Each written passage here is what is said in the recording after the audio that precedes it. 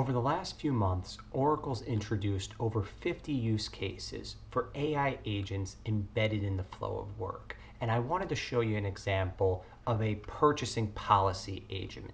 So this is embedded in the purchase requisition screen. So as I'm going through about to submit my purchase requisition, I could ask questions to the AI agent. It's going to look at our policy documents that we've uploaded and be able to answer those questions while citing the sources. So what is our approval matrix?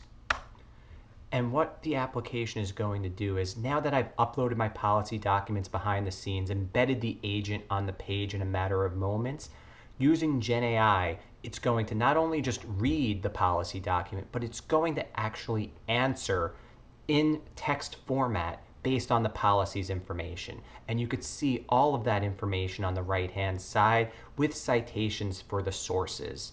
And what I could do is I could follow up with another question. If my wife works at a supplier, do I need to disclose it? And now this is not just functionality for procurement.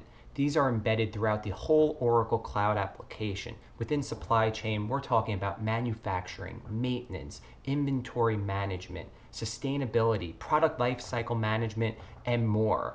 So as that responded again, you can see that there could be a conflict of interest if I'm purchasing something from the place where my wife works.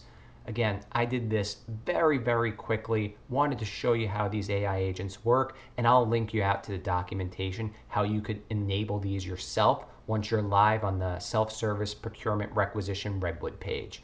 Thank you.